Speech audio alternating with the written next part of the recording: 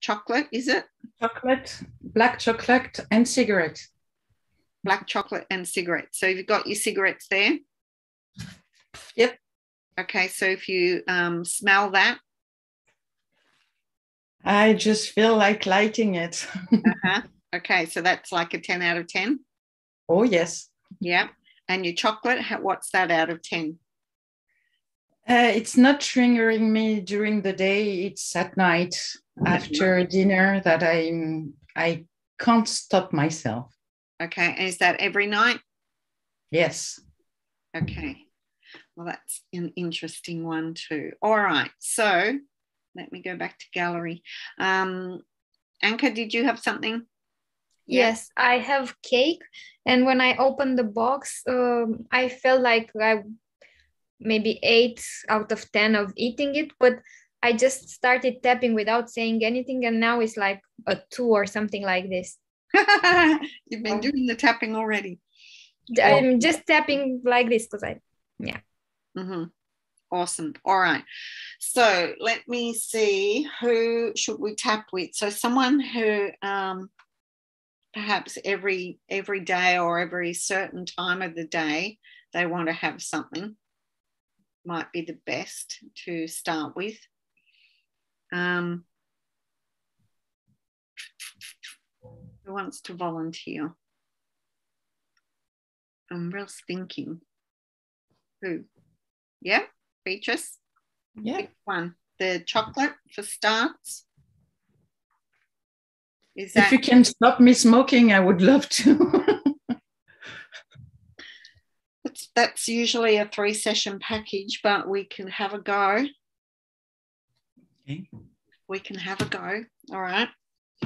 Oh, bang my chair here. All right, so let's get tapping. And everyone, I want you to focus on the craving or imagining what you've got in front of you and smelling it and imagining tasting it, or whatever time of day it is that you want to have the particular thing that's in front of you and what it is out of 10, and write that SUD score down. And as you're tapping along, your subconscious might go through your own memories of where this began. And if that does, you can follow along with it, and or you can just tap along and say the words that I'm saying and see what happens at the end.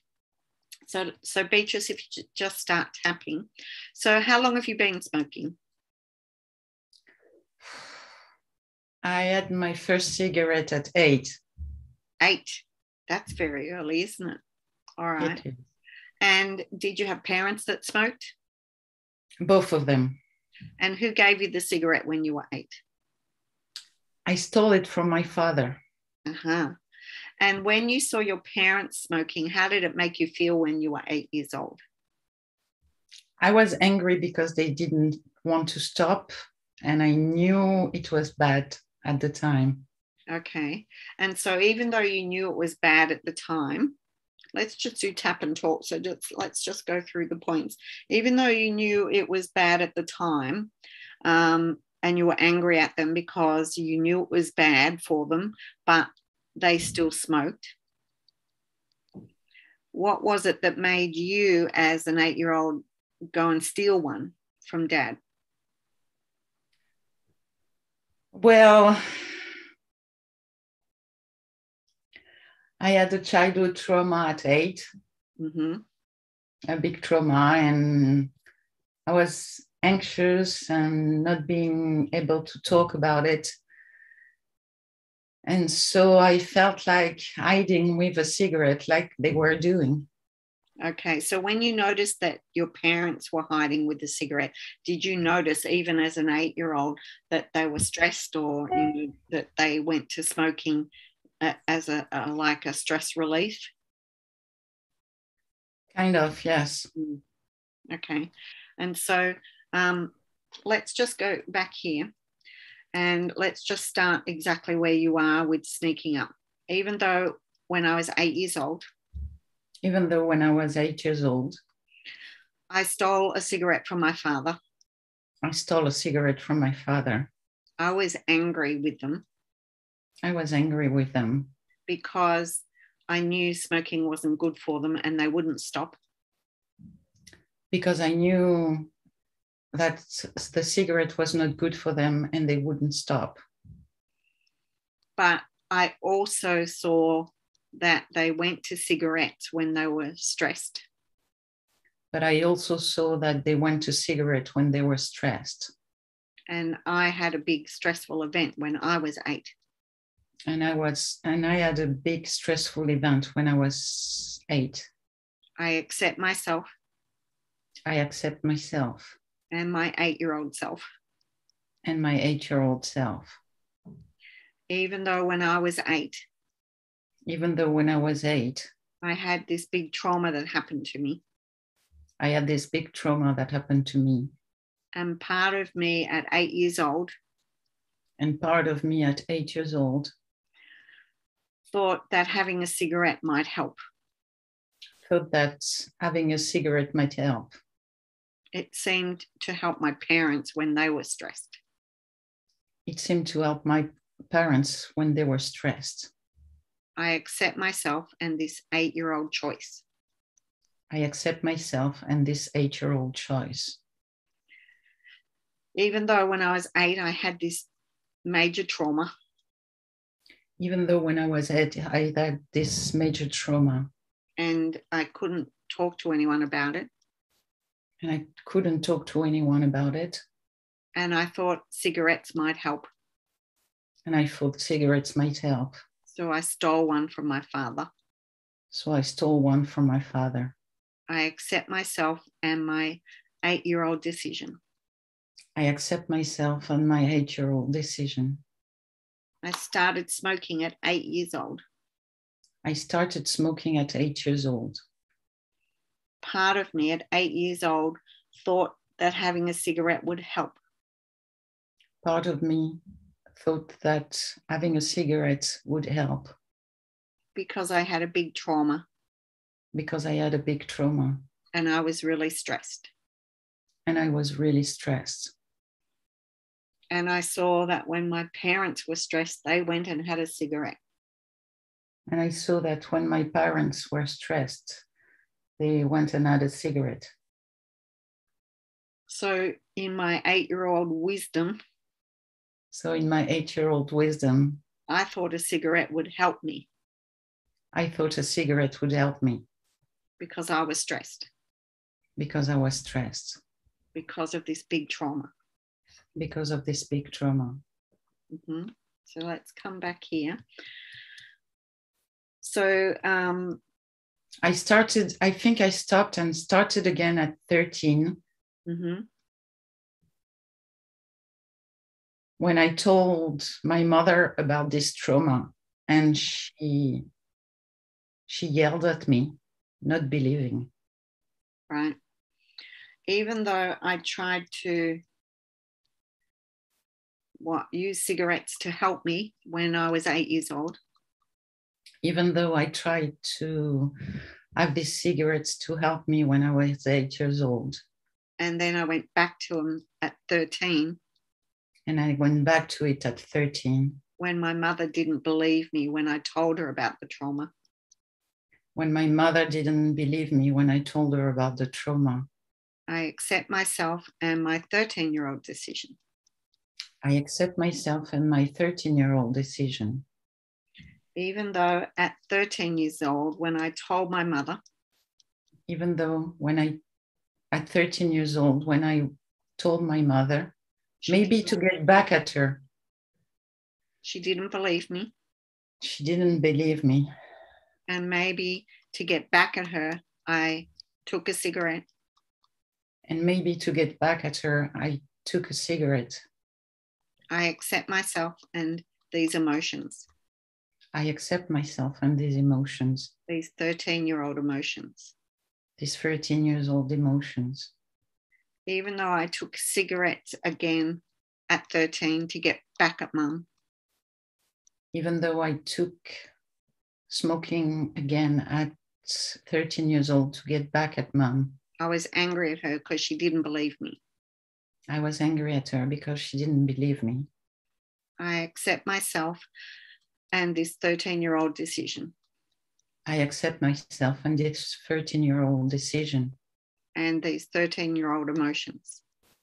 And this 13-year-old decision. Emotions. Emotions. I was angry with my mother. I was angry with my mother. She didn't believe me. She didn't believe me. She was angry with me. She was angry with me. She didn't believe me. She didn't believe me. I was angry with her. I was angry with her. Where do you feel that anger in your body? In my throat.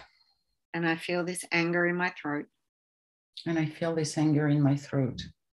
Anger at my mother. Anger at my mother. 13-year-old anger. 13-year-old anger. I had a trauma at 8 years old. I had a trauma at 8 years old. I told my mother at 13 years old. I told my mother at 13 years old. And I have all this anger and emotion in my throat. And I have all this anger and emotion in my throat. Because she didn't believe me. Because she didn't believe me. And I thank my throat for hanging on to all of this emotion. And I thank my throat for holding on all these emotions. But it no longer serves me now. But it no longer serves me now. And I want to release it and let it go. And I want to release it and let it go. All of this anger in my throat. All of this anger in my throat. Anger at my mother for not believing me. Anger at my mother for not believing me. Anger at my mother for being angry at me. Angry at my mother for being angry at me. How dare she be angry at me? How dare she get angry at me? I told her the truth and she didn't believe me. I told her the truth and she didn't believe me. And she still doesn't. And she still doesn't. And she still doesn't. And I'm still angry at her. And I'm still angry at her. For not believing me. For not believing me. And maybe I'm trying to get back at her. And maybe I'm trying to get back at her. Just like I was when I was 13. Just like I was when I was 13. When I took up smoking again. When I took up smoking again. I wonder if I'm still smoking because I'm angry at my mother. I wonder if I'm still smoking because I'm still angry at my mother. All this anger in my throat. All this anger in my throat. She still doesn't believe me. She still doesn't believe me. That 13-year-old anger. That 13-year-old anger. That made me turn to cigarettes to punish her. That made me turn to cigarette to punish her. It's only hurting me now. It's only hurting me now. It's hurting me being angry at her. It's hurting me being angry at her. And I remember how sad and angry I was at 13. And I remember how sad and angry I was at 13. That my own mother wouldn't believe me. That my own mother didn't want to believe me. I felt so sad and angry. I felt so sad and angry. My mother should have believed me. My mother should have believed me. She still doesn't believe me. She still doesn't believe me. And I'm still trying to get back at her by smoking. And I'm still trying to get back at her by smoking. But it's only hurting me. But it's only hurting me. I wonder if I can stop hurting me. I wonder if I can stop hurting me. I'm not really punishing her. I'm not really punishing her. Mm-hmm. So just take a deep breath, and with everything that I've just said then, what's coming up for you right now when you think about the 13-year-old and, finally telling mum what had happened when you were 8 years old and her not believing you and being angry at you and you being angry at her? And then like trying to punish her by smoking. I feel like it is still stuck in my throat. So what is it that's stuck in your throat? The anger that she didn't believe you and that she was angry with you?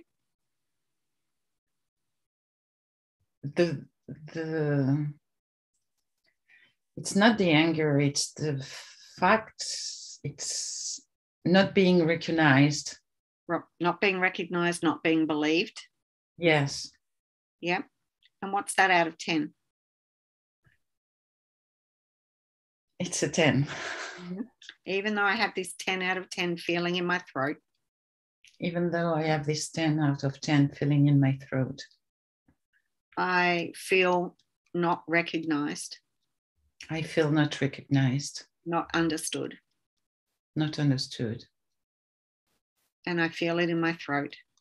And I feel it in my throat. 10 out of 10. 10 out of 10. And it relates back to being 13 and telling mum that trauma that happened when I was 8. And it's related to when I was 13 years old and telling my mom about this 8-year-old trauma, and she didn't believe me. I accept myself and the way my throat has held on to this emotion. I accept my throat and the way it's held on to this emotion. But it doesn't serve me anymore. But it doesn't serve me anymore. And I want to release it. And I want to release it. Even though I still have this 10 out of 10 emotion in my throat. Even though I still have this 10 out of 10 emotion in my throat. That goes back to being 13. That goes back to being 13. I wasn't recognized or understood. I wasn't recognized or understood. When I told my mum what had happened when I was 8. When I told my mum, what happened when I was 8. And she didn't believe me. And she didn't believe me. And she still doesn't believe me. And she still doesn't believe me. I accept myself and the way my body has held on to this. I accept myself and the way my body has held on to this. To protect me in some way. To protect me in some way. But it's time to let it go. But it's time to let it go. All of this emotion in my throat. All of this emotion in my throat. That started when I was 13. That started when I was 13. When I told my mum what had happened when I was 8. When I told my mom what happened when I was 8. And she didn't believe me. And she didn't believe me. She even got angry with me. She even got angry with me. And I felt disappointed that I wasn't recognized. And I felt disappointed that I wasn't recognized. That she didn't believe me. That she didn't believe me. And I feel all of this emotion in my throat. And I feel all of this emotion in my throat.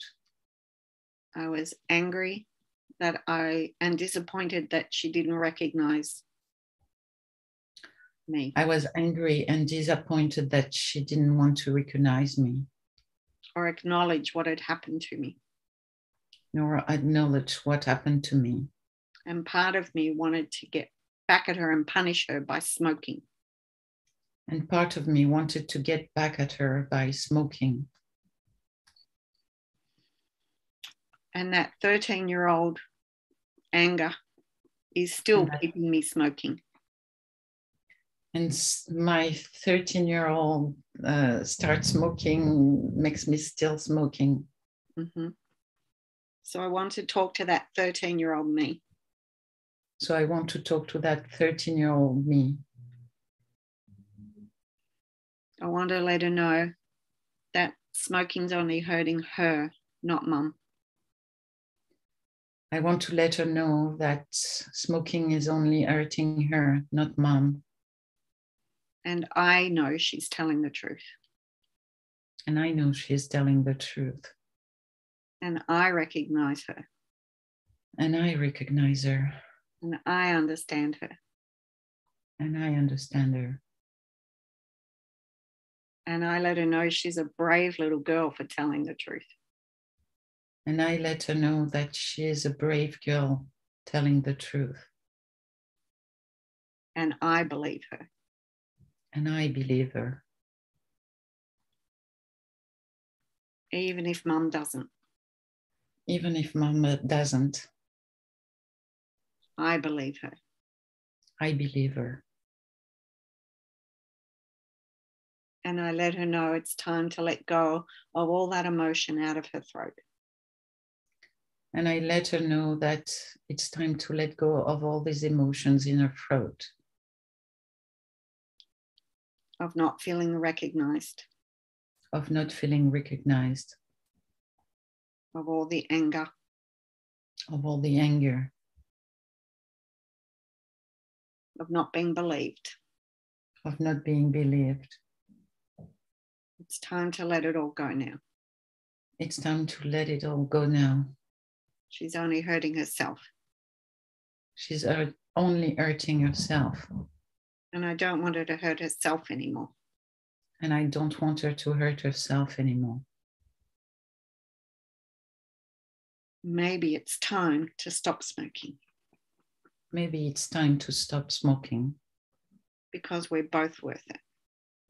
Because we're both worth it. Mm-hmm. So take a deep breath.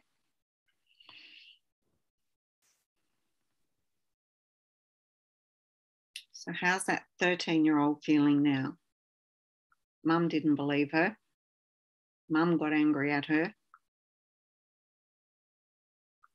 She's okay. Cool. She was a brave little girl to say what had happened, right? Mm-mm. And you believe her. Yeah. And so, I mean, obviously, you know, the trauma that what happened is a whole nother subject and we can work on that another time. But I want you to pick up your cigarette right now and smell it.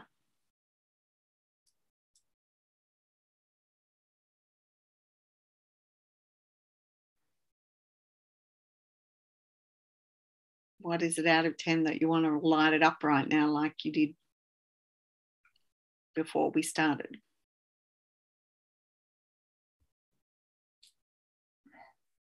You have to think about it now. Before it was straight away 10 out of 10. It's only a 4, even lower. I don't know if I really want to smoke it. Mm-hmm. Maybe not. Mm-hmm. Maybe not. So do you have a lighter nearby? Yeah. Smell the lighter. Do the flicking of it. Yeah. And then, you know, imagining lighting the cigarette as it's still for maybe less. I feel like throwing up. Oh, don't do that, please. So what's that feeling? It's like not really wanting to do it. Yeah, it's strange. I hope it will last. Even though it feels strange. It feels strange. That I don't want to light that up 10 out of 10 right now. That I don't want to light this cigarette out of 10 right now. And then maybe it's 4 or less and it makes me feel sick. And maybe it's 4 or less and it makes me feel sick. And I'm not sure if it's going to last. And I'm not sure if it's going to last. But it's weird to feel like this because I don't usually feel like this. But it's weird to feel like this because I don't usually feel like this. I accept myself and the way I feel right now. I accept the way I feel right now. And I'm open to it lasting. I'm open to it lasting. Even though I don't know if it's going to last. Even though I don't know if it's going to last. But right now, it's only 4 out of 10 that I want that. But right now, it's only 4 out of 10 that I want it right now. Because I know it only hurts me. Because I know it only hurts me. And it really makes me want to throw up. And it really makes me want to throw up. I'm open to the possibility that this is going to last. I'm open to the possibility that it's going to last. And I'm not going to want to pick up those cigarettes 10 out of 10 anymore. And I'm not going to want the cigarette as much, this 10 out of 10 anymore. Mm-hmm. That 13-year-old and I are worth more than that. That 13-year-old and I are worth more than that. I was angry when I was 8 that my parents smoked when I knew it was bad for them. I was angry at 8 when my parents smoked because I knew it was bad for them. And maybe that 8-year-old is telling me it's bad for me, don't smoke. And maybe that 8-year-old is telling me it's bad for me, don't smoke. And I thank that 8-year-old me. And I think that 8-year-old me. For telling me it's bad for me and not to smoke. For telling me it's bad for me and not to smoke. And I let that 8-year-old me know. And I let that 8-year-old me know. That I'm going to come back in time and help her. That I'm going to come back in time and help her. About the trauma that she went through. About the trauma that she went through. But not right now. But not right now. But I promise her I'll be back. But I promise her I'll be back. Because she deserves the help. Because she deserves the help. And I'm going to help her. And I'm going to help her. And I'll be back to do that another time. And I'll be back to do that another time. Mm-hmm. How does that feel?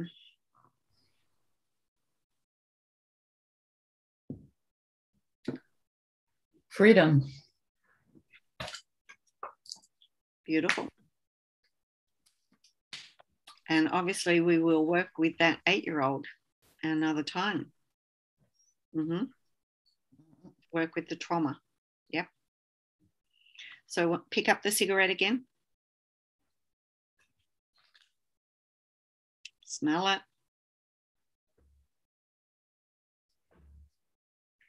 Flick your lighter.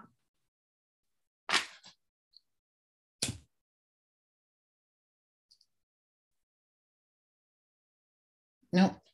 Nope. I love it. Well done. Well done, Beatrice.